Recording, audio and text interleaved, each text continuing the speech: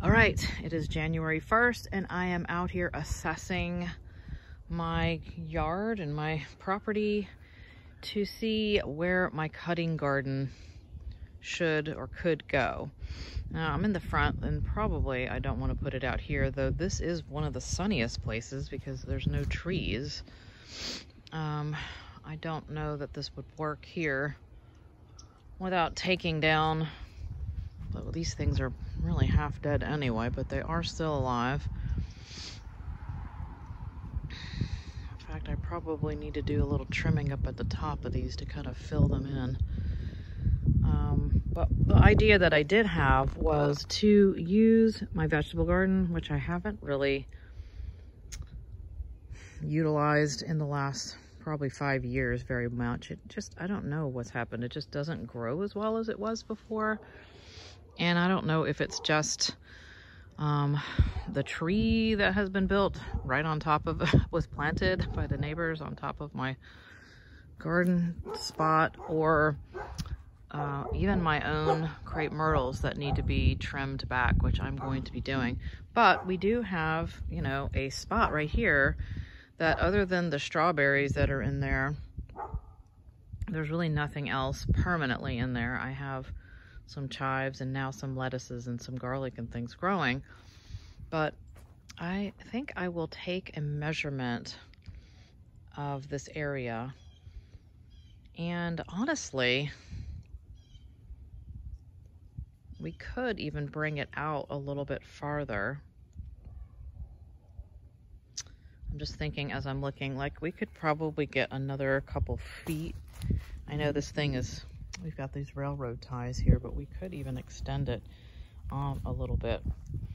Maybe another 2 or 3 feet, and still leave a walkway through here. This is the north side of the house, however, so it is blocked, and that's what I think. It doesn't get a ton of sun, especially in the wintertime, because the house is right here. So once this gets a little bit higher in the sky, you know, it does get sun, but I would not say it gets full sun. It does get some afternoon sun, but once these things leaf out, it's blocked a little here too. I may have to rethink those. I only wish they had not put this thing right on top of my garden. Though it's not super affected because the sun, you know, doesn't come in from the side. It still does shade a little bit. And not only that, it drops the seeds into my garden, and then I have to try to keep all the crepe myrtles out.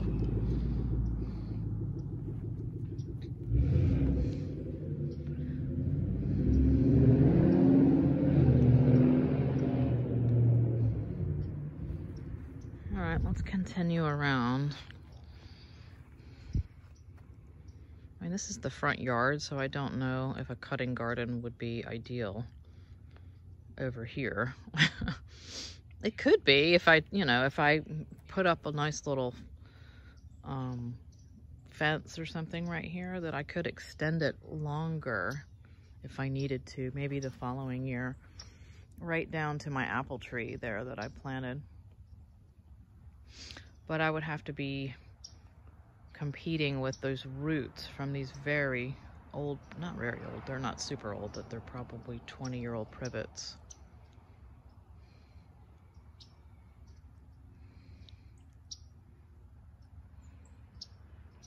But what I could do is basically make all of this, you know, gardening space, and then just have the front yard, instead of this grass here, which is okay. I just walked into a nice spider web.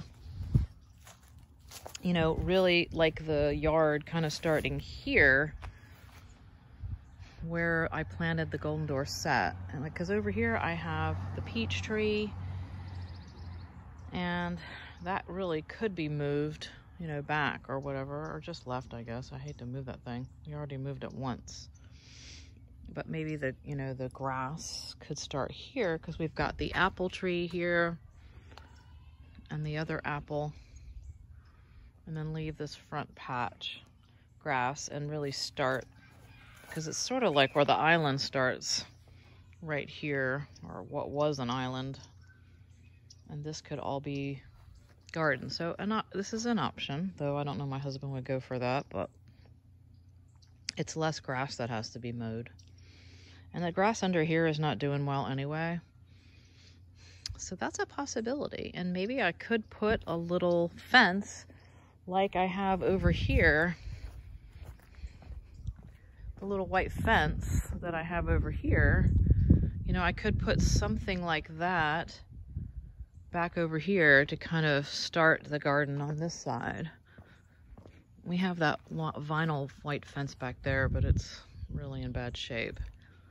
Something needs to be done with all of that, honestly. Maybe just coming in and like redoing. Really taking a look at this whole spot, because it is a sunny spot. Could be really nice for growing, and it's very close to the house and to the water source. All right, that's option number one. But what I could do really is just sort of start with what I already have, which is right here, and just kind of spruce it up a little bit and extend out if I need to. We had to put this fence around because the rabbits were eating the vegetables. So a few years ago, we just put that little fence around to keep them out, and that helps. We do have deer that come through here, but I've never had them do anything with our vegetable garden. And then these two bay trees, and I think I still have some oregano over there, were part of our original garden. This was before the hedgerow was put up here from the neighbors, which I don't mind. Again, that doesn't really do anything. And I would like to almost like take this little fence down and kind of start over with some good soil, get it all tilled up, and then plant. I like this idea. All right, well, let's see what some other options are. We're gonna go in through the back. Over here is where I planted the, oh my gosh, the fig trees. The fig bushes, I should say. That's basically what they are. And so this is also a good spot where it gets a lot of full sun back here. These big hedges or whatever have overgrown, but it's like the one spot we actually have grass, so I don't think I'd like to take up any of that. This is an area though that does get full sun, but it is like where the dogs run around and play, so I don't want to take away that one sunny spot that we have unless I have to. Now the rest of the yard over here, it's just too shady for cutting flowers, or is already part of my garden. Yikes, this thing looks like it suffered a little bit of that blow from the cold.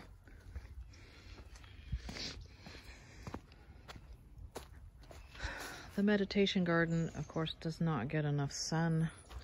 So here was my other option. And it's such a small spot that I just don't know if that's going to be the place. Of course, right here by my gardening shed.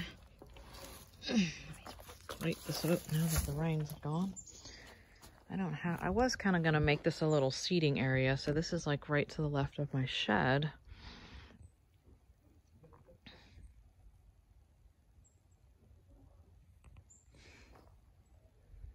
This is the spot here. Now my thought is that I could do a little cutting garden right here with some rows kind of going across like this.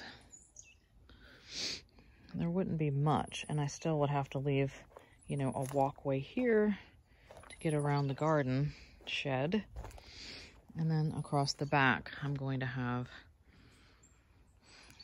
my tables for my seedlings and just whatever, some vines growing up it or whatever I'm going to do.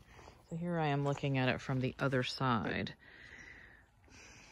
My thought was, if I am going to do something here, not to say I still can't have gardens here, because I could, and I will, but I would have to take these 2 trees down right here at the edge of this little space, because they are just, you know, arching over and would just be having too much shade, which is the problem in this entire yard that is just filled with trees, which I love. So, but at the same time, I need to do a little bit of pruning up, or I'm not going to have a chance to keep growing anything. I hate to take trees down, though, especially healthy trees, when they have absolutely no reason to take them down. So that would be a harder sell for me. Even though they're young, this one is really nice, and one of them is not shaped great. I might be able to take one, but there would be no point in not taking both down. And then there's one right there that kind of reaches up on top of it, but it would be enough. And I'm thinking I may just take them down anyway, just to open up some space for me to have a garden. Like, I've got so many things, even this cedar that I love, you know, self-sowed, and now is another shady, quite large bush surrounded by these, which I think it sort of makes a little barrier here.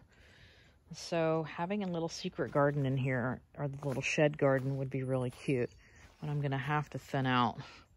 And of course, again, these are just wax myrtles. Not just, I mean, I shouldn't negate them. They are like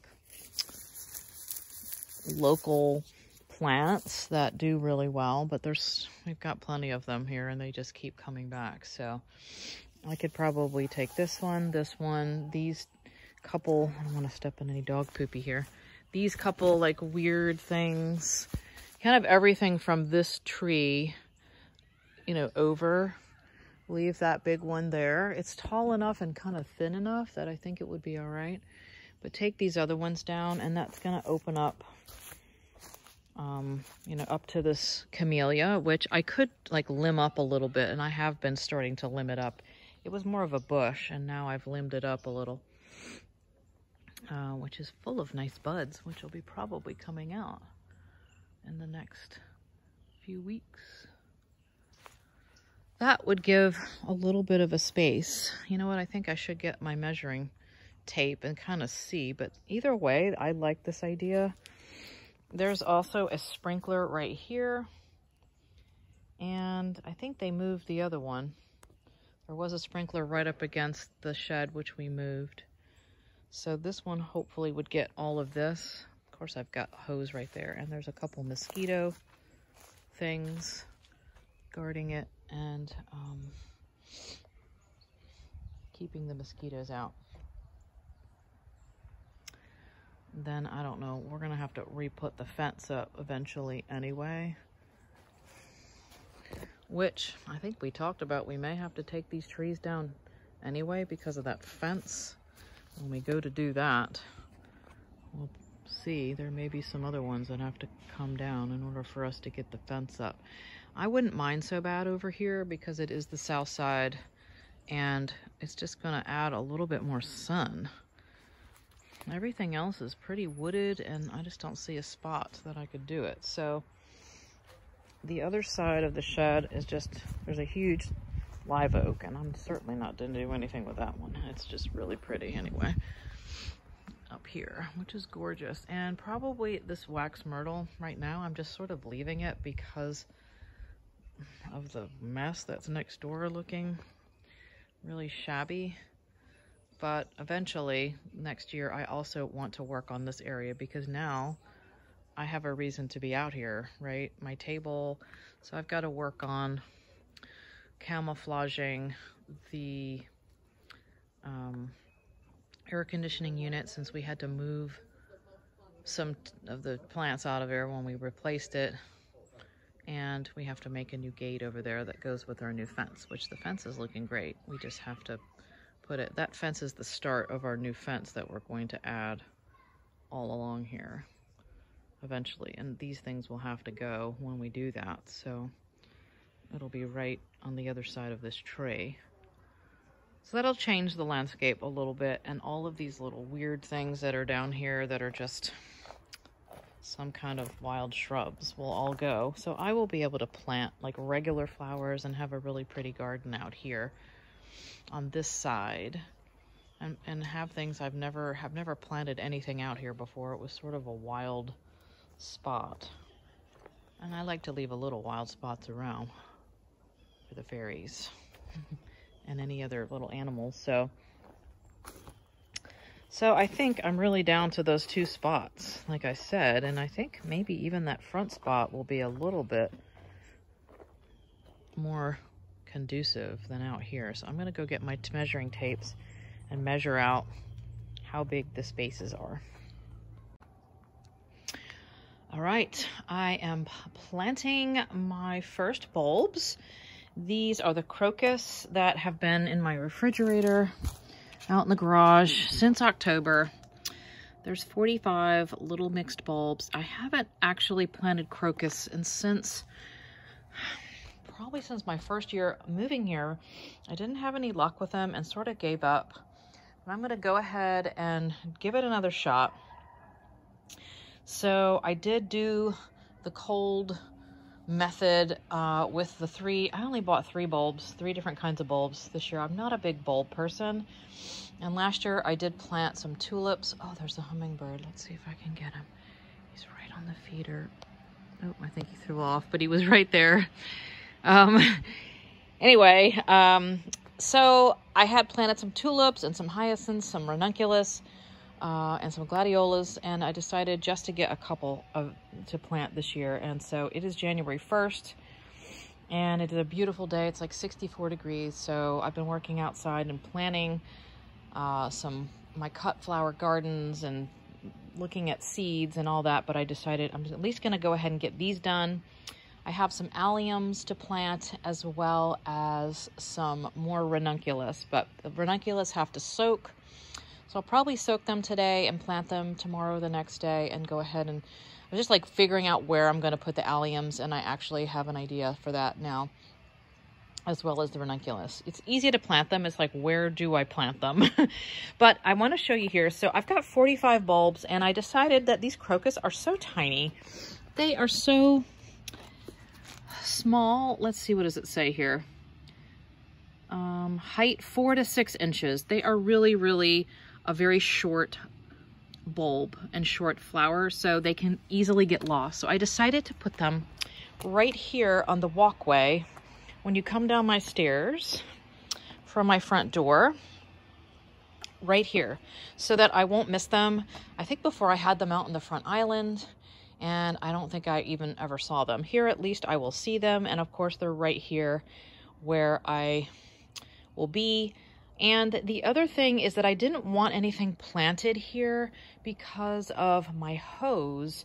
I had flowers here before and I moved them because the hose was like pulling along this area back here where I have the hose. And so I figured the bulbs will be okay. So most of the year they'll be under the ground. They only are low and they'll be just a short time blooming. And then I'm not going to put anything on top of them. So I thought this might be a really good space close to where I'll see them, kind of out of the way. Nothing's already there. So I literally just took my little spade here, the little shovel I have, not spade, but like a little tiny shovel that I have. Just dug a hole. Now we have very sandy, easy soil. If you have clay soil or something heavier, it is hard. I remember when we lived in Charlotte, you know, that clay soil, and trying to plant bulbs is hard. Here, basically, the trench method works very well. If you are seaside, you'll probably have something similar where it's very sandy and easy. And I'm not the type that's gonna like dig a hole for every bulb. I don't have the patience. So for here, I just divided my I divided the 45 into 3 piles. I did not count them out for equal distance or equal amounts. I just like eyed it up here. And I poured a little of my bone meal. God, this stuff is, I don't know how long I've had this. It's probably 10 years old. So hopefully it's even good. But I just throw it in there because, I don't know, that's what I do with my bulbs. And I think Hummy's back. I heard him. Yep, he just came to the feeder. And now I'm just going to drop them in. So I just wanted to show you, when you're planting bulbs, these are already starting to sprout up. So you can see the little sprouts. We want to make sure that they are up. That is like the top where they will grow. Underneath is where the roots will grow. If you don't know, put them on their side and then they will find their way up. If you do them upside down, they won't grow. So as I'm putting these down in the hole here, I just sort of stick them and push them down. There's nothing scientific here. Here I can see that this is the bottom. There's no little thing coming up, but I see that, where's my camera? That is the bottom and that is the top. So I'm going to just kind of shove them down in there, and I'm going to put them right on top of each other. They're very small. They're not going to, you know, get a ton of roots and grow really big. So I'm just going to shove these all in here en masse.